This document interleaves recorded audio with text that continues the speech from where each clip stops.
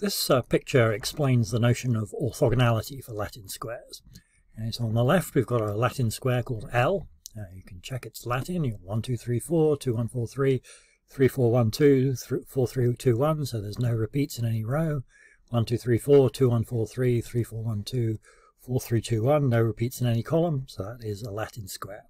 Similarly over here, this M is a Latin square. Okay. And there's this definition of what it means for two Latin squares to be orthogonal.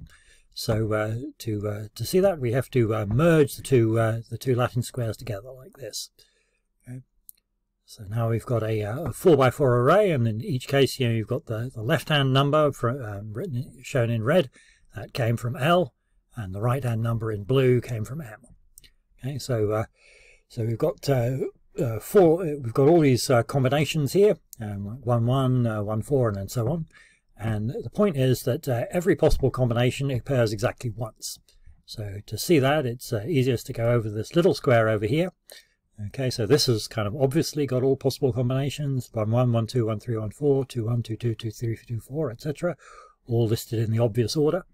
And the claim is that all these combinations, they appear in a more random order over in L star M, but they do all appear exactly once, as we see here. So here we've highlighted 1, 1, and that just occurs precisely once there.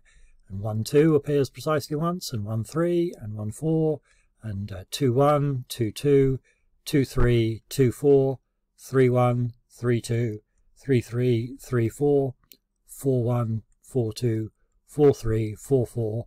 All possible combinations occur precisely once in L star M, and that, by definition, that's what it means for L and M to be orthogonal, that when we merge L and M to form L star M, that in L star M every possible combination should occur precisely once.